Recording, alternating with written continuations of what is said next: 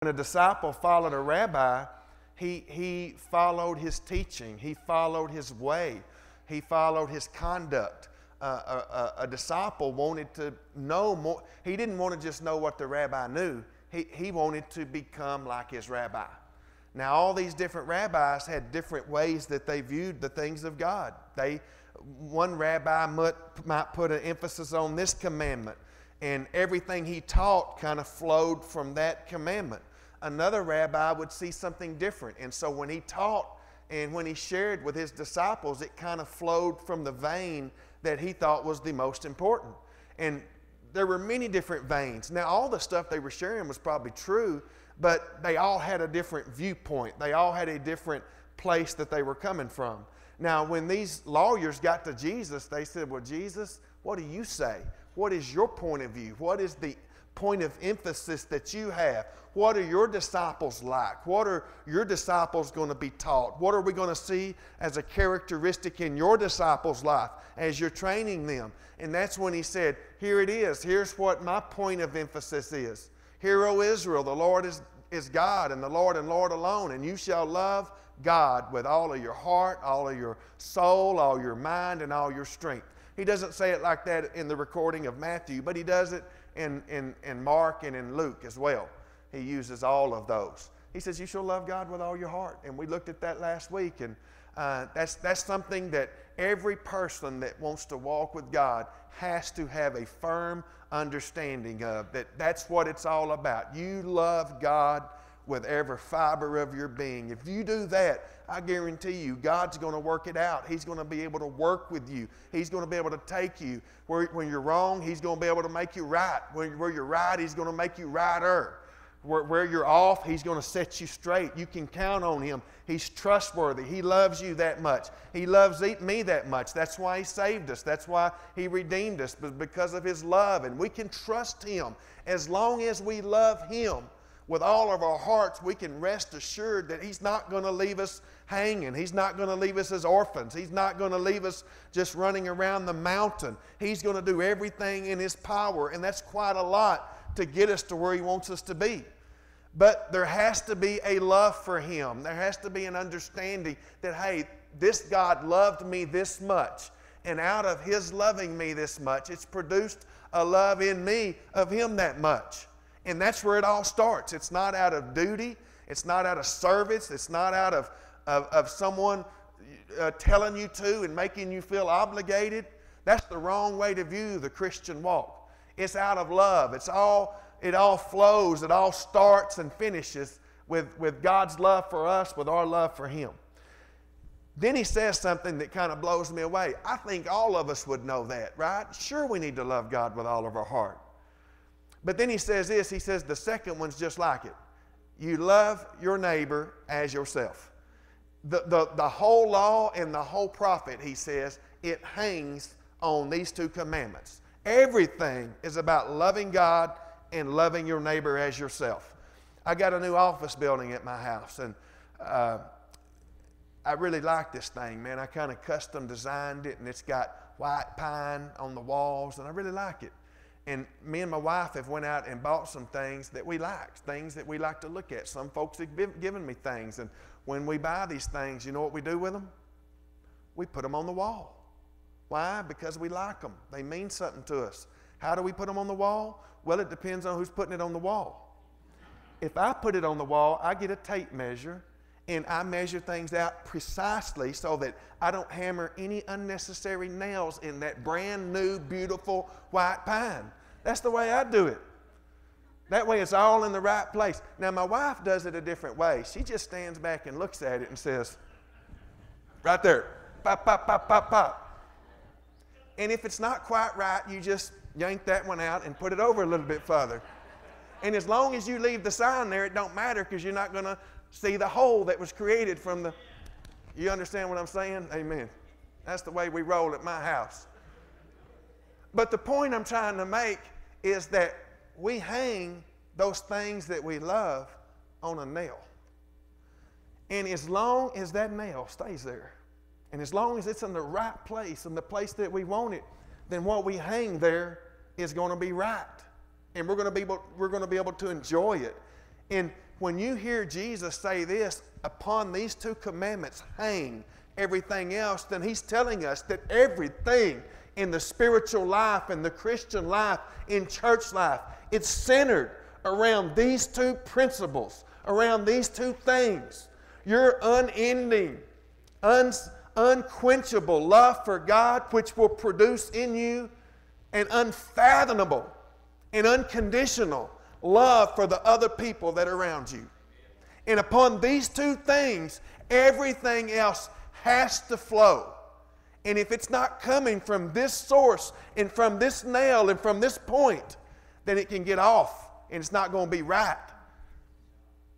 These two, love God with all your heart and love your neighbor as yourself. One of the guys even tried to trick Jesus, said, well then, Jesus, who is my neighbor? And y'all know the story. It's the story of the Good Samaritan. And Jesus told a beautiful story about who your neighbor is.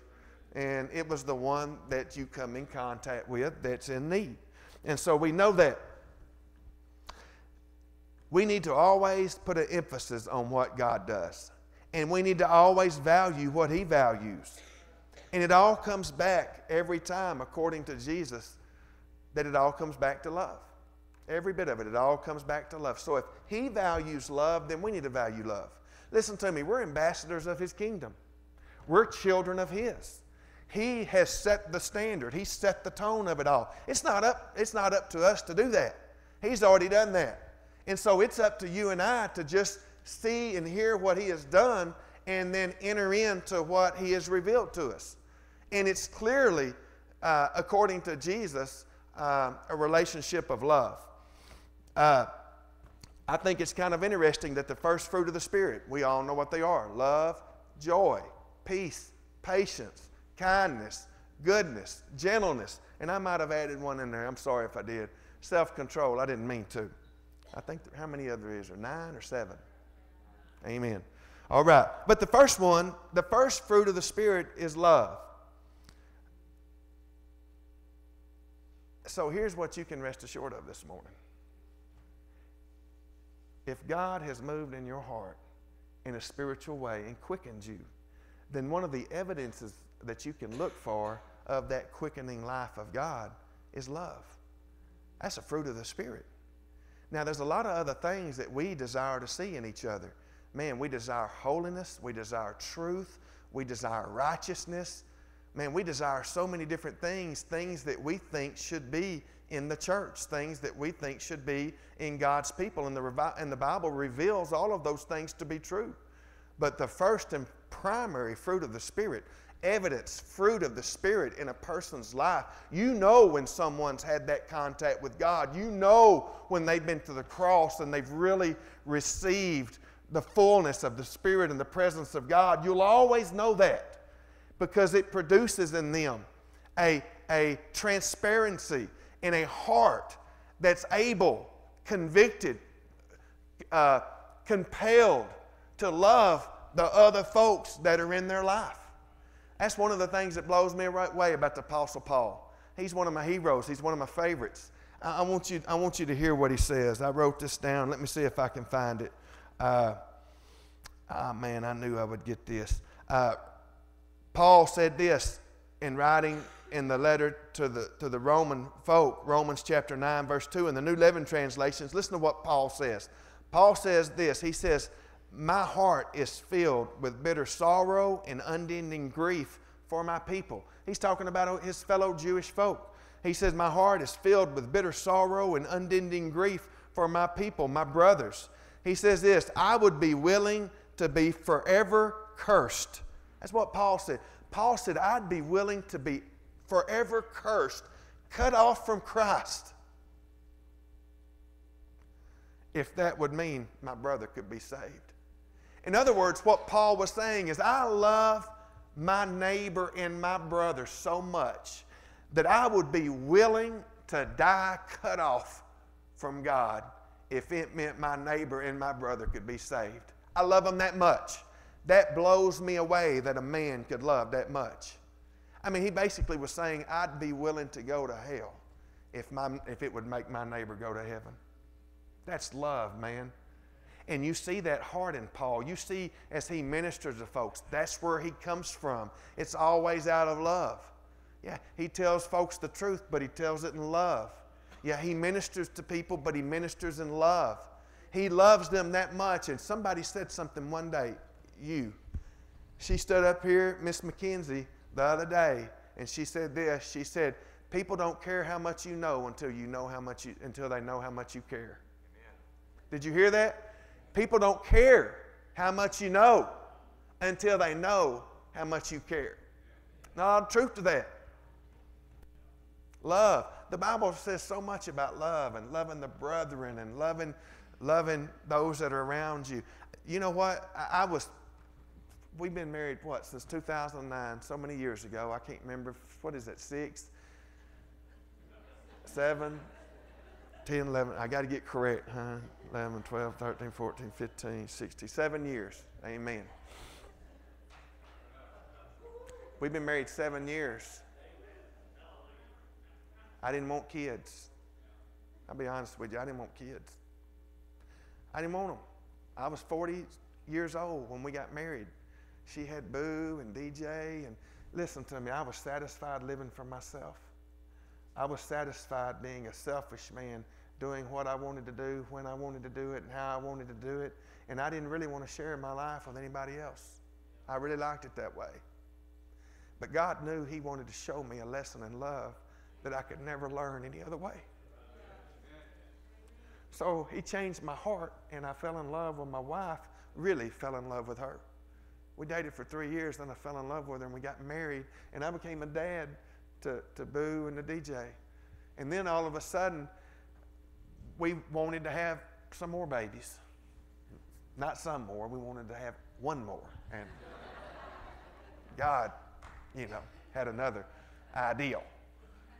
So we did all that we could do to have that baby, and then one day she got pregnant, and little Emma come. And then I began to see what love's really all about. Because I love my kids unconditionally. And my life is no longer about me. My life is about them. And I sacrifice to make them happy. I sacrifice to make sure their life is fulfilled. And you know what? I do it with joy. For the joy that's set before Him, He endured the cross. It wasn't Jesus had to do it, He wanted to do it. And that's the way I am with my kids. And I would have never known that's what love is until I had these kids. And you know what? That's what love is for us too. We learn to sacrifice for one another.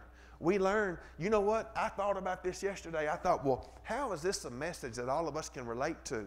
And then God just quickened my spirit and said, listen, that's a lesson we all need to learn. It's not about you. It's not about me. It's not about what I want, what I desire, what I need. It's about the body. It's about love. It's about one another. Tony Evans preached a message. We went through it in the Bible study, the men's Bible study. One another's. One of the most awesome messages, series of messages I'd ever heard about community living, about valuing one another, about preferring one another. Over and over and over, the Scripture talks about you make sure you love your neighbor like you love yourself. So many other scriptures that we can look to. So many different ones. I want to look at a few of them. I can't read when I start crying, man. It just gets kind of... Galatians 5, if you would turn with me there. We'll just roll through it, and when we're out of time, we'll be out of time. Lunch is not going to be ready till 1 o'clock anyway. Amen. They just sent me word over. Galatians chapter 5. Love this. Brother Larry preached about it the other day. He said this, for you, brethren, you have been called to liberty. Only do not use your liberty as an opportunity for the flesh, but through love, there it is, through love, serve one another. That's how I do my children, through love. Listen, you know what we did yesterday? We went to Chuck E. Cheese yesterday.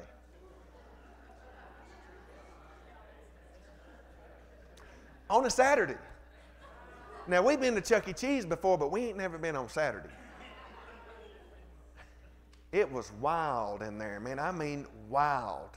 And you know what? You want to know where I wanted to be yesterday? Listen, I don't even know where I wanted to be yesterday, but I know where I did not want to be yesterday. And the place I didn't want to be was Chuck E. Cheese. But I went to Chuck E. Cheese because I love my family, I love my wife, I love my kids, and I knew it would mean something to them if I got out of myself and got into them. And if I put them ahead of myself, if I considered them before I considered my own wants and needs and desires. And so therefore, I sacrificed myself and my flesh and gave to my family. Now, it turns out that I probably had a better time with them than I had anywhere else. It turns out that my day ended up being more fulfilling than probably anything else I could have done that day, because truth of the matter is, if I hadn't went to them, I'd have probably been laying up somewhere laid out doing nothing. And this way I got to be with my kids. But it all is motivated by love. It seriously is. It's love. And not just love, but sacrificial love. You know what Jesus told the disciples in John chapter 13? He said, a new commandment I'm going to give you. I'm going to give you a new commandment. And he said, the new commandment I'm giving you is that you love your brother like I loved you. That's what he said. You love your brother like I loved you. That's what Jesus told the disciples. Here's a new commandment I'm giving you. You love your brother like I loved you. And then he goes on to say this. He says, by the love that you have for one another. That's what he says. By the love that you have for one another, all men will know that you are my disciples. That's how the world's going to know. By the love that we have for one another, the love that we have for the brethren. You know what? We can be holy, and if we don't have love, it's nothing. We could be righteous and pure, and if we don't have love, that's what the book of Corinthians says, the love chapter. It's nothing. You could do all of these things, and if there is no love, the Bible says you're like a sounding gong or a banging cymbal. Listen to me. Without love, it's a phony. It's counterfeit. Because anything with, listen, what does the Bible say that God is? God is love. Now, there's not many times the Bible just flat out says God is this. It says God is holy. It says you be holy because He's holy. So we know the Bible says God is love, but one of the things that it just emphasizes that God is love. He says there in Galatians, for you, brethren, have been called to liberty. Only do not use your liberty as an opportunity for the flesh, but through love serve one another. Listen to this, verse 14. For all the law is fulfilled in one word, even in this. You shall love your neighbor as yourself. Everything is fulfilled in that. The same thing is said in the book of Romans. I'm going to read it to you real quick as well. Romans chapter 13, verse 7. It says this. It says, render therefore to everyone to their due.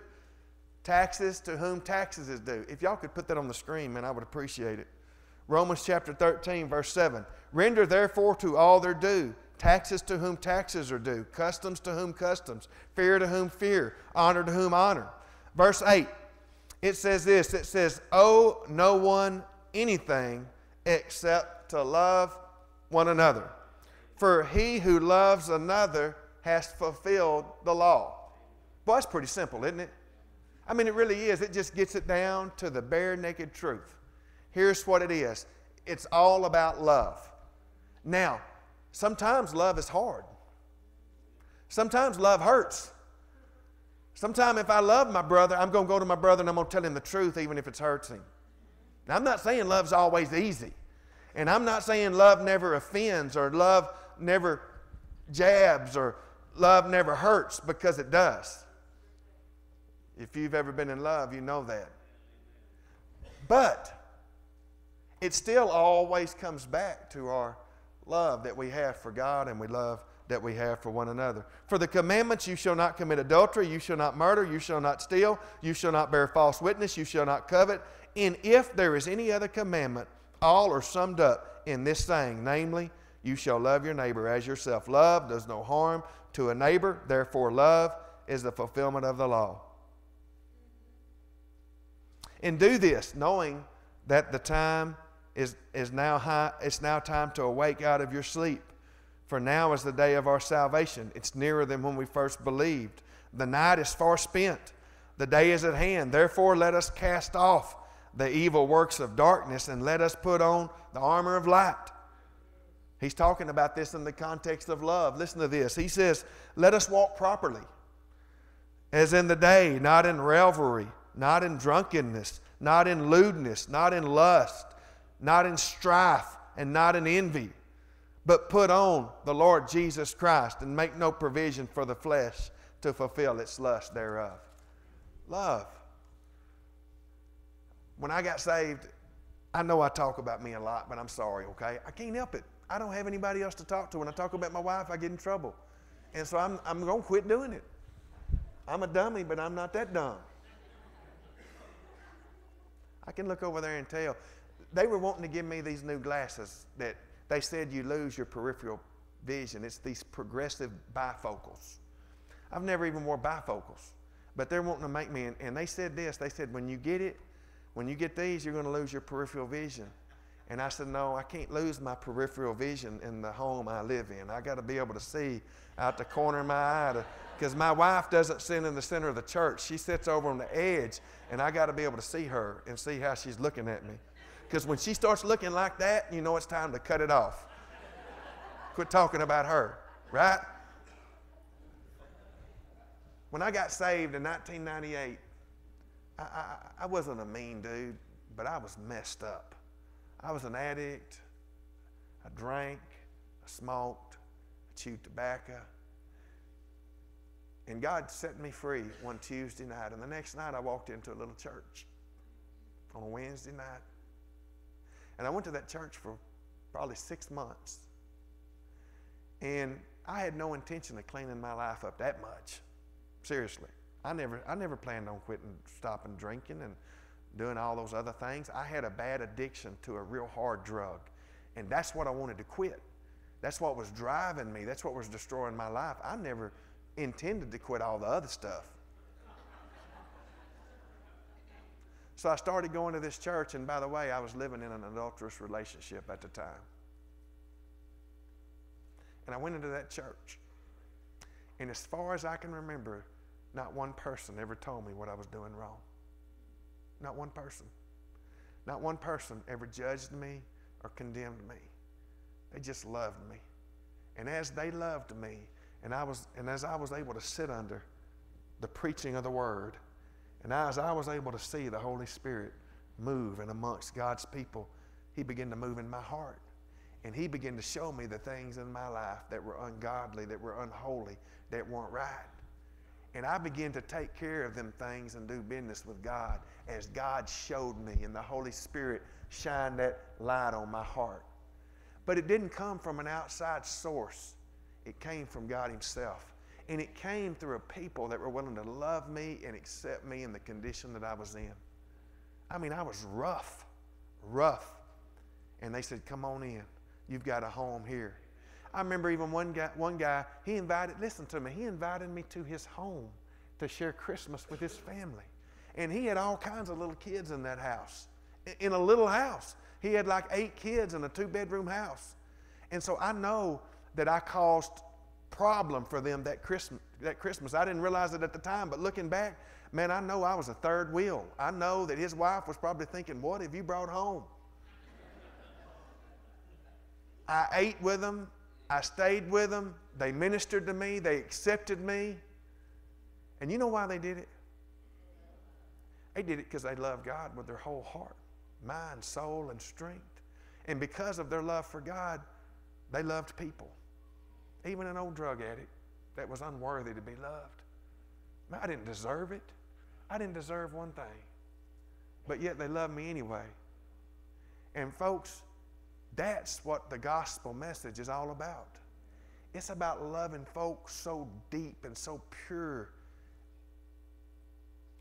that we reveal God to them. Because that's what we're supposed to do. We're supposed to reveal Jesus. And if you're going to reveal Jesus, you better get to loving folk, because that's what He did. If you want to reveal Him accurately. If you want to reveal the kingdom of heaven, then we best start loving one another and loving our neighbor as we love ourselves, because that's what He is and that's what He does. That's what He did for us. And we're called to love even as He loved us. And if we're not doing that, then listen to me. We may be preaching to folk, but we're preaching a false gospel. We're giving them a false message and a false ideal of God because God's love. Now, like I say, does that mean we just let people go on down a hellish path of destruction? Absolutely not. But it means we seek out the Father and see how that we can intercede on their behalf. And we seek how we can love them in a way that will captivate their heart. One of the scriptures I love the most, man, is in Jude. Did Jude write Jude? Yeah, Jude wrote Jude. And Jude was a brother of Jesus, I believe. Is that right, Brother Larry? Well, just nod your head. Folk may not know, so it'd be okay. But in Jude, he was talking about ministering to people. And here's what he said. He said, on some people, have compassion, making a difference in their life. On others, save with fear, pulling them, snatching them up out of the fire, hating even the garments that is defiled by the flesh. But we've got to have a relationship with God to know which method God wants to use at that particular time to minister to the folks that are in our midst. Love, it's all about love. Oh, no man nothing but to love him. There was something else I wanted to share with you this morning, but I'm not going to be able to. Our love for each other is the element of our spiritual existence, according to Jesus, that's going to let folks know we are his disciples. That's how they're going to know, by the love that we have for one another. There was an old dude, man, what was his name? He was 225 AD, and he was a scholar. But he wasn't a religious scholar. He wasn't a Christian scholar. He loved all kinds of other teachings. And one day he went to the games.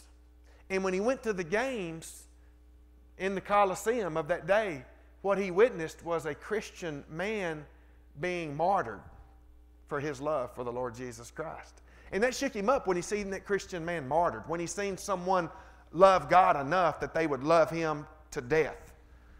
And that shook him. And so he started to look into this Christian faith. He started to check it out and to see what it was, because he had never seen that before. And he wanted to see what it was in the Christian faith that would produce that kind of faithfulness. And so he began to go to the synagogues. He began to follow these New Testament believers. And he said, this is what got him. He said, behold, when I beheld the love that they had for one another, he said, I knew there was something different about that group, and I started following them. When he beheld the love. That's how folks going to know. There's other things that we can look at, and there's lots of them. They should be in our midst, but without love for each other, everything else is just simply a counterfeit. Ephesians 4. I just want to read you one more and then I'm done, I promise. Because I'm going to preach on something else. Ephesians chapter 4, verse 30, and says this. It says, do not grieve the Holy Spirit of God, by whom you were sealed for the day of redemption. But let bitterness, wrath, and anger, and clamor, and evil speaking, let that stuff be put away from you with all malice, and be kind to one another. Listen to this. Be tender-hearted to one another. Amen. Isn't that beautiful? Be tender-hearted to one another. Be forgiving of one another, even as God in Christ Jesus forgave you. Chapter 5. Therefore, be imitators of God as dear children, and walk in love. That's what we're called to do. We're called to be imitators of God. And as an imitator of God, we're going to walk in love. Just that simple. So my question to you this morning, are you walking in love? Are you loving your neighbor as you love yourself? Are you loving your kids? Are you loving your family? Are you loving your spouse, your wife, your husband? Are you loving your brother, your fellow church member? You know what I would feel really good about saying anytime to any church, anywhere, any place? I'd say this to any church member, man, if you ever at all got anything at all in your heart for a fellow brother or sister in Christ, you are kidding yourself if you don't get it right, make it right, and keep it right to think that you can have a fulfilling relationship with the God of love. It's just not going to happen. We're commanded, man. We're told. We're shown That's to be the thing that we keep in our midst, that we keep in our lives. It should drive us. It should move us. It should motivate us. It should compel us every moment of every day to live that kind of life. Man, you know what? I think folks will start watching and listening when we start loving. Did you hear me? I think folks will start watching and listening when the church starts loving. It amazes me what I see on Facebook. It amazes me, man. You see someone's heart on Facebook, and it amazes me how attacking folk can be to one another. Folk that you know go to church and follow the Lord, but still you see it and you're amazed by it. So my question is, are you a disciple of the Lord Jesus Christ this morning? Amen. Are you? Does the world know that you're a disciple of the Lord Jesus Christ? You hope so? Well, I hope so too. Well, the Bible tells us how we know that they know. By the love that we have for them. This is how they'll know. By the love that we have for one another. Love, love, love. You know what? Who wrote that song? What's love got to do with it? Tina Turner wrote that. Tina Turner wrote a song, and the name of that song was, What's Love Got to Do with It? Well, I want to tell you something about Tina Turner. She was wrong. Because love's got everything to do with it.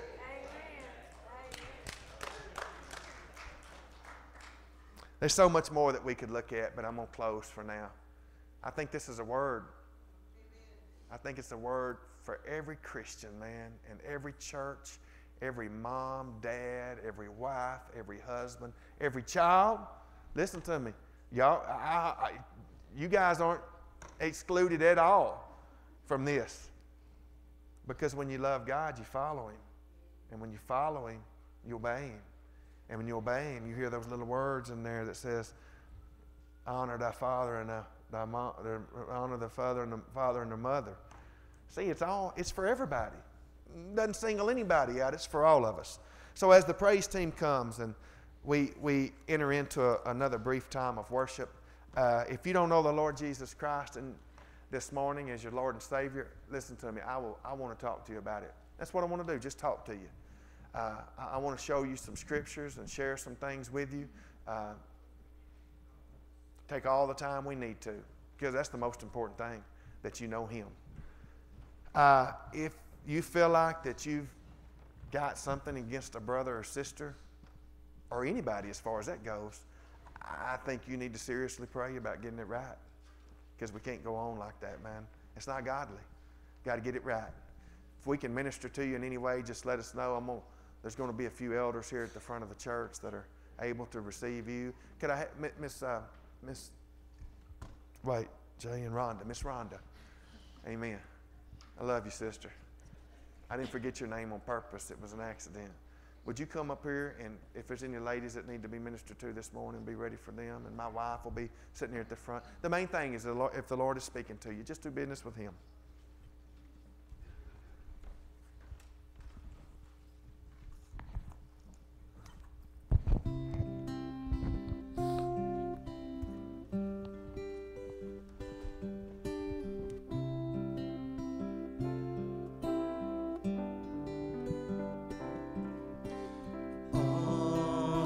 Jesus, I surrender all to Him. I freely give. I will ever love and trust Him in His presence daily live.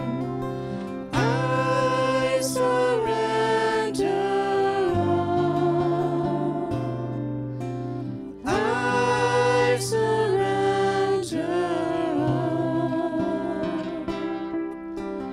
all to Thee, my blessed Savior. I surrender all to Jesus. I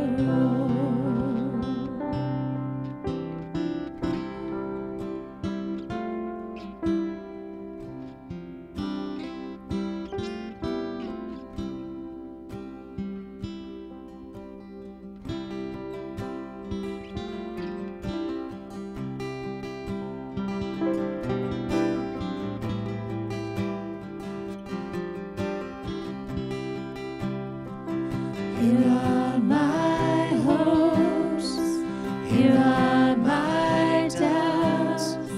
Here are the things that I can't figure out. Here are my storms, my crashing seas. Here are the burdens that brought me to my knees. And I will take you at your unfailing word. More than all I want, I will seek you first. I will bless your name when the night is long. God, you have my surrender.